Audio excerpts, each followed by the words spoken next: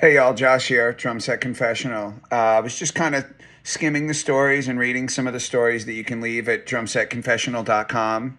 You can leave them anonymously, and we beg you to come and share your stories. To me, I think this is the most powerful path that we've created. I always say it, but it's really true. It's not a slogan, it's the truth. We are each other's people. I am your people, and you are my people. And connecting like this is really, it's beyond cathartic. It's a really powerful thing. So I left a written reply to a story that was shared about, the way that drugs really kind of mute the things that you're passionate about. And then the next story I read it's entitled "Normal People Get Addicted Too." And this touches on something that is so important. We all know heroin's bad news. You don't do heroin, right? We all know that. Why would anyone do it? I think the answer, I don't know that I know a junkie that didn't start with OxyContin.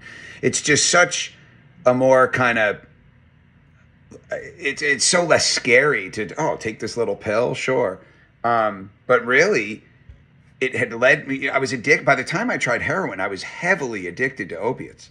And in this person's story, what they're getting at is when they say normal people get addicted too, and you generally be like a well-adjusted, affable, kind person, and oh my God, I got addicted. Of course that happens.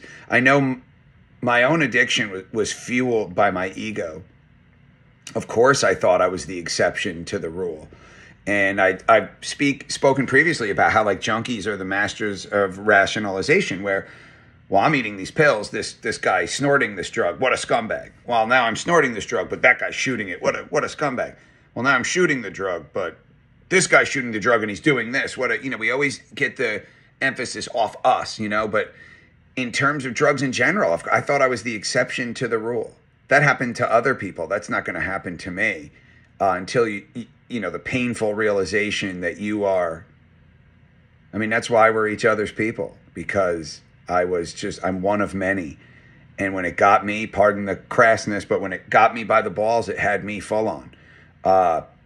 They make a really good point in that post about don't even try this drug. And man, again, I was more equipped at 7 years old than I was at 17 years old, or certainly at 27 years old. Like, I knew you don't do cocaine, you don't do heroin, but they had never told me that how it's fun. And they spoke about peer pressure, and drugs at first can be this pleasurable thing, and you think like, oh well, what's the harm in this? And it's almost kind of sexy. You're in this club and you and your friends share this thing, not everybody else is hip to it. My life is living proof. It's a bona fide miracle that I can breathe air today. I don't know that I should even be here. That's where it leads. You don't try it once. It's not worth it. Oh, God damn it. Nowadays, it is beyond not worth it. Oh, I've never done coke before. I got a little buzz on. Let me try one little tiny line. That's not going to hurt me. Well, we keep hearing the stories. It was fentanyl and they're gone. Gone from the earth. Can you imagine your mom or dad or your grandparents, whoever, getting that call, your brothers or your sisters, that you're gone? Especially the people that drugs didn't play like a big active role in their life. They decided to throw caution to the wind one night. That's the world we live in right now. It's not worth losing your life over, and that is what's happening all over the place. This fentanyl thing, it's an even more dangerous world than what I know. If I was using in this day and age, I wouldn't be around. It would have killed me. But yeah, picking up a drug and trying a hard drug, it's just not worth it. It's just not worth it. Please hear our stories. It's so not worth it. But yeah, of course, normal people get addicted. Hey, what's normal too, And I get what the person's getting at. They're saying like, I'm well-adjusted. They said I'm basically an optimist, passionate about music, no kind of I think a lot of people have this idea of addicts as these like severely broken people, and that can't be them because they're not that. But we're all flawed and we're all broken in our own ways. That's life's journey, right? Fixing the broken pieces, and we've all been hurt.